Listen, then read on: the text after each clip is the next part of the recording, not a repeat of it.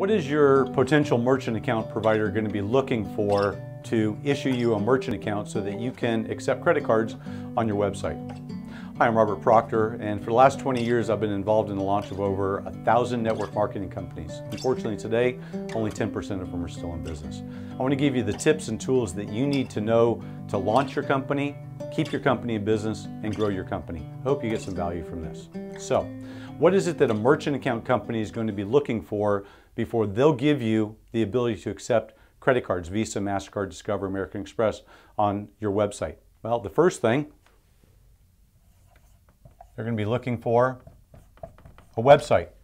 I talk to a lot of clients that before they even have their website, they want to start calling a merchant account provider thinking that they're going to get a merchant account. It'd be like me wanting to open a store and convincing a merchant account provider, I'm actually going to open a store, hire some employees, turn on the electricity, run a business. Nobody's going to give you a merchant account before you've actually got a website. So it's critical that you've got your website up and running. What else are they going to be looking for? They're going to be looking for real products or services. Merchant account companies these days in network marketing are very intelligent. They know what's good products, they know what's good services, and they also know what to look for that they're not going to give a merchant account to. If you're selling physical, tangible, shippable products, good chance you're going to be able to get a merchant account.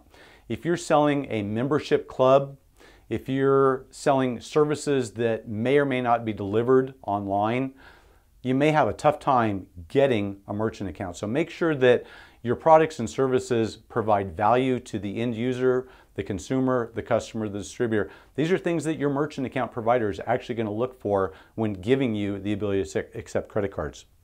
The compensation plan. They're going to want to see on your website your compensation plan. They want to see that there's an actual compensation plan that, one, doesn't require the purchase of products to join or participate in your business opportunity. That's called a pyramid scheme, and I know you want to avoid that. You want to make sure that your comp plan rewards distributors, rewards people that are getting involved for the first time, and rewards your heavy hitters down the road, but you do not require the purchase of a product. You also want to make sure that that comp plan is easily understood by the merchant account provider, that it's not an overly technical document. They're going to look at it simplicity from your distributor standpoint and your customer standpoint. Is the compensation plan easily understood? What else are they going to be looking for? I'm just going to put T&Cs. They're going to be looking for terms and conditions on your website. What are the terms of joining? What are the conditions of staying a customer or staying a distributor?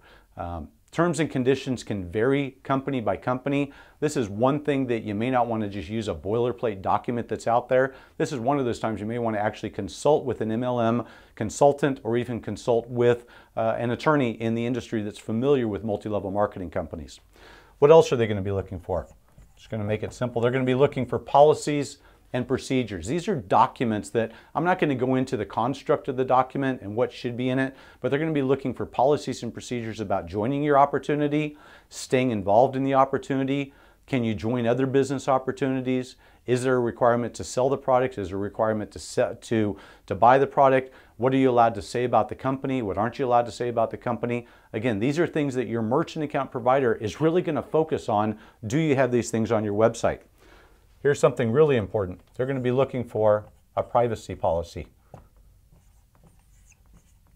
Privacy policy basically says when you collect information from customers and distributors, what do you do with that information? Do you resell that information? You know, if you look at some big companies out there these days, I won't say them by name, a lot of companies that you buy products from or social media groups that you join, if you read those privacy policies, you're going to find out they're selling your data to third-party companies.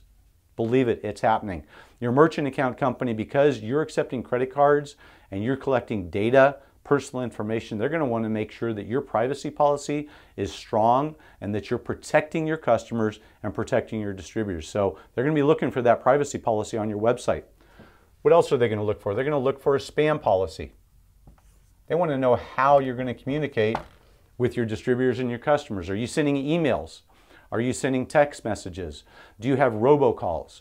How is it that you're contacting, communicating with your distributors and your customers? They want to see this information. It's really important when they're looking at, are they going to give you the ability to accept credit cards, to have a merchant account? You know, watch my other videos that talk about why you need a merchant account, how you could actually lose your merchant account, because being able to take credit cards is not optional in today's e-commerce industry. I've seen companies that got merchant accounts and lost them because of simple violations of these policies like this. Believe me, you don't want to be in that situation where today you can take money and tomorrow you're out of business because you can't take money. It's scary when it happens.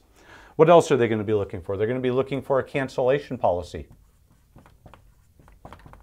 When your distributors want to cancel and not be part of your opportunity anymore, is there a method for them to cancel? They're going to be looking for a refund policy. When your customers or distributors buy your products from you, and if they haven't opened them, there should be able to be a way to return those products. A lot of companies only will pay back 90%. They'll actually keep 10% as a restocking fee. But I can guarantee you that every merchant account company out there is going to be looking to see, do you have a refund policy in place on your website? Next thing, do you have an auto ship policy? The most successful companies in network marketing today are successful because they have monthly recurring billing. And being able to build a residual income as a company, not only as a distributor, but as a company, residual income of getting a committed amount of money per month is very important to the success and the ongoing growth of your company. Your merchant account company is going to want to know, do you have an auto ship policy in place telling distributors and customers when they're going to be billed, how much they're going to be billed for, and how do they cancel that auto ship policy or cancel their auto ship if they don't want it anymore. Here's another thing they're going to be looking for, very critical: annual fees. Merchant account providers do not like companies that have annual fees. Why? Because they have a liability for 12 to 18 months. I can actually charge something on my credit card and 10 or 11 months later go back and charge it back to my merchant account company and tell them I returned the product and I never got a credit. The product was not delivered. I don't know if any of you that use Amazon Prime, Amazon doesn't get signatures when they deliver your products at home. And sometimes they disappear. They want to make sure that you don't have an annual fee that they're going to be liable for 12 to 18 months. So if you're going to charge fees to distributors, you should probably be looking at charging no more than quarterly fees, preferably monthly fees, but annual fees, that's going to get a kickback from the merchant account company. The other thing they're going to want to look for, and if you look at my data security video training that I did earlier, you'll see me talk about SSL and security. I'm not going to go really deep into that today, but basically your website where people are putting in their credit cards, they're putting in their privacy, personal information, their addresses, their tax IDs, their usernames and passwords, there needs to be an SSL on those websites.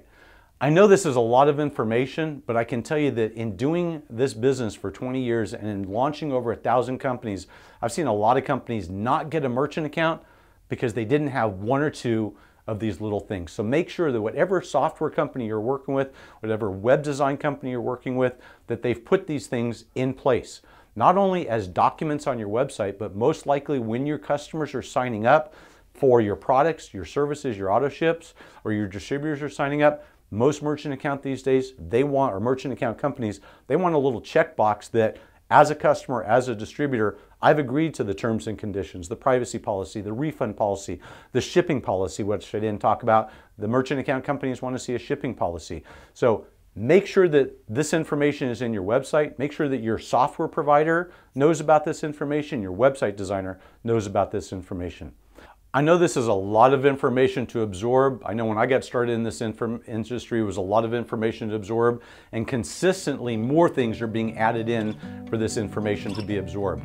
If you have some questions, if you think I can help you with this, do me a favor, reach out to me, send me an email. My phone number is on this page. Give me a call. I'd be more than happy to help you navigate through some of this heavy lifting. Hey, I hope you got some value from this today. If you did, do me a favor, like it and share it with others. And hey, we'll see you on the next episode. Have a great day.